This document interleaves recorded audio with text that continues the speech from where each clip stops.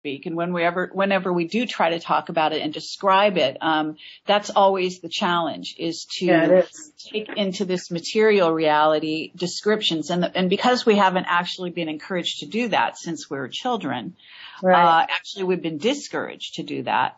Then language becomes really something, it's almost like a battle. I myself go through that. I myself am an empath. I don't usually talk about that either. Yeah. But, and that has been positive and negative in my life. But at the same time, I do think that at a certain level, you learn how to control that. And I wouldn't be doing what I'm doing now, especially in Camelot, if I wasn't able to control that. But what that does is mean that you're very, very open. And if you're going to describe the unseen world and you are very open, language becomes very difficult. It's almost a barrier more than a facilitator, unfortunately. And, some languages, we speak English, okay? English, in my view, is not the greatest language with which to try to I guess we're in a doctor's office here in the bathroom. Sorry about that. Okay. Is not the best language in which to try to convey, the unseen world. And so I think that's a whole other, because they have to use your language of what you know. That's why I always say to Joe, I said, I tell him every once in a while, I'm so jealous. You seem to articulate everything that you say so well. And here I stumble through my words, except for when I'm channeling. For what I understand, I'm pretty fluent when I channel. Oh, well, you sound perfectly, clear here as well. So perhaps it's your view of yourself as opposed to what's really happening. That's a possibility. It took me a while to get out of that timid role.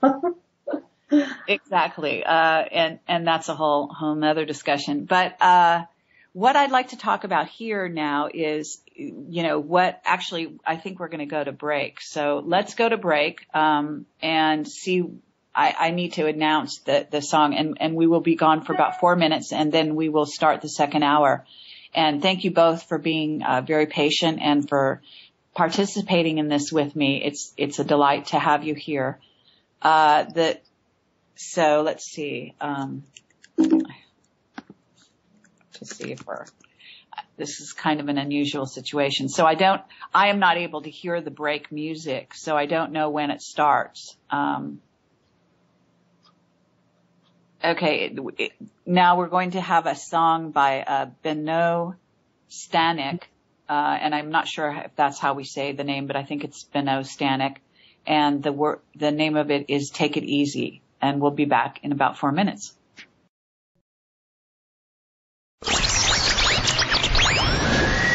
Dit is ArgusoogRadio. Een andere kijk op de wereld. Dit is ArgusoogRadio. Een andere kijk op de wereld. Hi, this is Carrie Cassidy from Project Camelot, and we are back on the air, and we have Joseph Mara and Terry Ippoletti. Okay, that was close.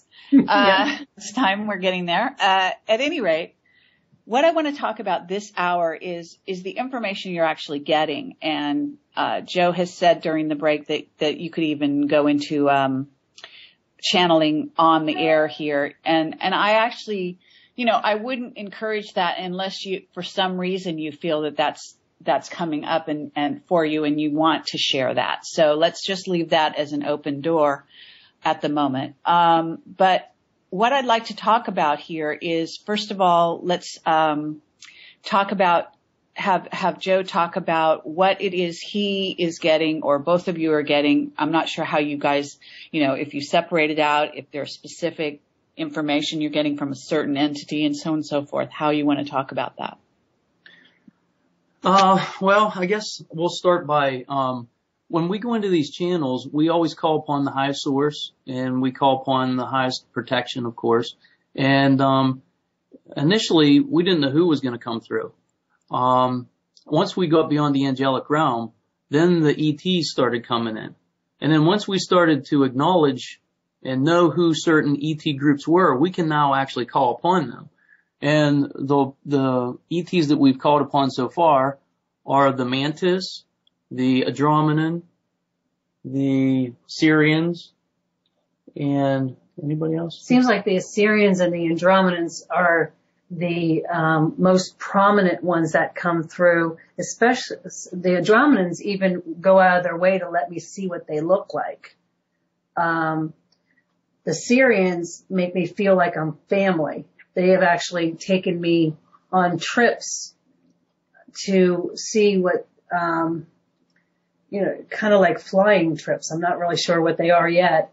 But I kind of just go within, and I let myself just be open to whatever truth that is out there. Because I think that's what we're looking for, is the truth. Right. And, even though it's sometimes I see it as a higher dimensional reality.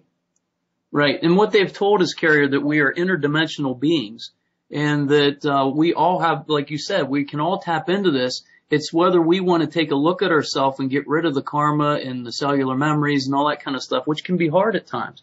Another aspect is that there are different soul levels. So Terry knows a little more about this, but I know there's like the baby soul, and then there's like the infants. I've been introduced to like the infant soul so that I could use it for therapy. And this is what I believe I really get more of, is the health and wellness, like the therapeutic part of like telepathic type things. And so what happens is that I remember them teaching me something, and they teach me a lot, tell you the truth. They taught me about looking within the people that I'm working with, like the infant souls, the baby souls, the young souls, the mature souls, and then the old souls. And you can almost see it in the way that the energy flows, how they speak. Like I can see how that's happening now. I'm seeing a lot of like reincarnated kids coming in at the age of, they're like 25 years old now, that I can see how they're coming in from the 60s, from the 1960s. And it's just kind of like you can see the different soul types that are within them, if that makes any sense to you. So another thing is, like, a lot of people ask, what is our purpose here? Like, what's the purpose of life? And like, why are we here? And what I've been told is that this is a schoolhouse. The earth is like a schoolhouse, and we're here to learn certain lessons more so about spirituality, I believe. And once you have the acknowledgement that there's more than one dimension, like 3D or 4D, which we're moving into, and we can get into that in a little bit. And you know that there's different soul levels. It explains why some of the people do what they do. If they're brand new baby souls, they haven't experienced certain things before, so they're more apt to, get into trouble maybe, more so than the more mature soul. They're more needier. And they're needy. And another thing is that some of the people that are here are considered what they tell us are masters, and they don't actually have to be here at this particular time, but they volunteered to be here for a mission to help this transition that's going to be coming down the pike within the next few years. So once you get all this information, and of course I'm the type of person who's like, why? Tell me why this is. And, after spending a year and a half, almost 2 years asking why, it all comes together to make sense to me. But if you only have one little piece to the puzzle, it doesn't make sense. So, some people don't believe in interdimensional or 3D. Some people don't even believe in ghosts. Some people don't believe in ET. So basically, if you can open up your mind to the possibilities and then just take all the information in and then make your own decision or your discernment, life can start making sense. Okay. Well, yes, absolutely. I agree with you. So in terms of 2012 and in terms of what this transition is, obviously you guys are getting information in that level.